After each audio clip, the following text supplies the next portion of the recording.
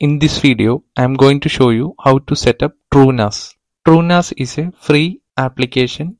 This application will help us to convert the PC or VM as a NAS storage.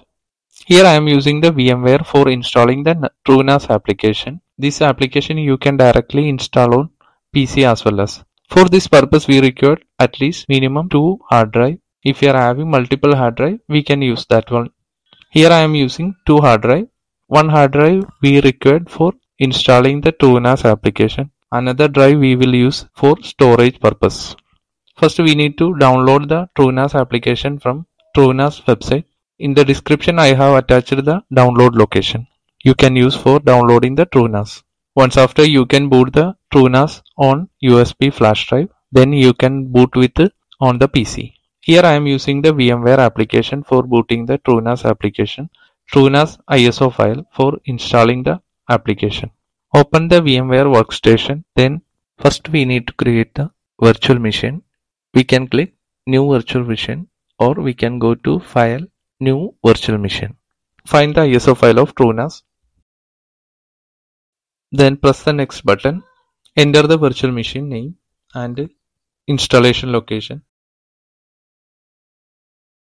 Then press the next button. Then select the storage capacity. For the installation of TrueNAS directly on the system, we required minimum 20 GB of space. Here I am using 20 GB. Then press the next button. Here we can customize the hardware. I am just changing the settings for the customization. For the memory I am using 2 GB and the processor I am just increasing to 4. Then close the button. Then finish. Now we can see the installation option. If you are pressing 1, it will start to install. I just press 1. Now the TrueNAS installer is loading. Here we need to use install or upgrade. Then press OK button. The TrueNAS is recommending 8 GB of RAM. Here we are selected only 2 GB of RAM. So we can continue with the installation if we are pressing yes. Then select the hard drive using spacebar. Then press the OK button. We will get the warning for loss of data in the partition. We need to confirm the erase all the data. We need to press yes and then enter the root password. Don't forget the root password. This is the password we are using to access the TrueNAS application. Enter the password and confirm the same password again. Then press the OK button.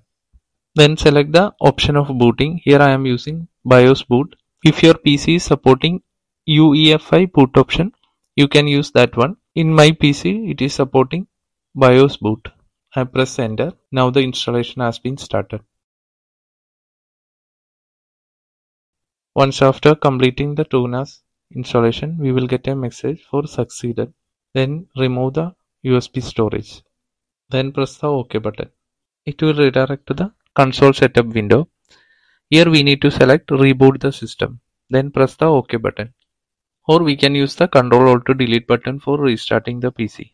Now it is rebooted. Don't press any key.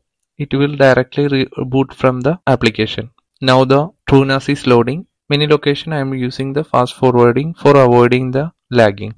Now the installation has been finished. Default web browser IP will be 192.168.136.133. Once after setting the IP address in physical machine, we can access the TrueNAS through the web browser. Now we enter the IP of TrueNAS. Now we are able to see here it will ask the username and password. The username is by default root. The password will be the password which we entered while on the installation. Now we have login the system. For configuring the storage, we require one more hard drive.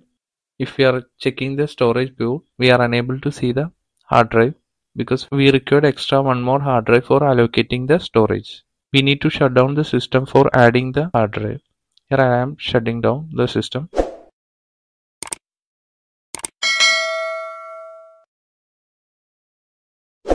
Here I am adding one more virtual hard drive with 10 GB of data. Then power on the system.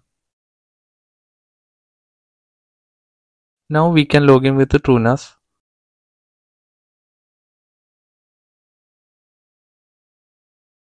We can create storage pool with new hard drive.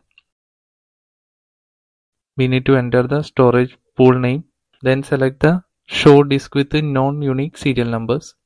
Then only we will get the hard drive in that location. Then select the hard drive, then create the storage pool.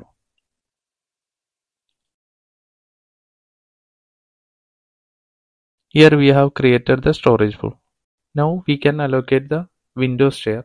For that purpose, we can select SMB, then select the storage pool, then put the name, then allow the access as per the rules we require. Here I am using the default one and applying and submitting. Now we have created test sharing. Second, we need to create a user for accessing the storage. Enter the details of the user. Once after creating, we can try to access the storage we created. Double backslash IP address, then enter. It will ask a username and password. We need to use the username and password which we created last time. I am entering the details of username. Now we can see the test sharing. Inside the test sharing, we can see the username. If you want to create the file in that location, we can create. If you want to delete the file, we can delete because we already given the permission for that. This permission will be manageable. Thank you for watching this video. If you like the video, please press the like button, share and subscribe.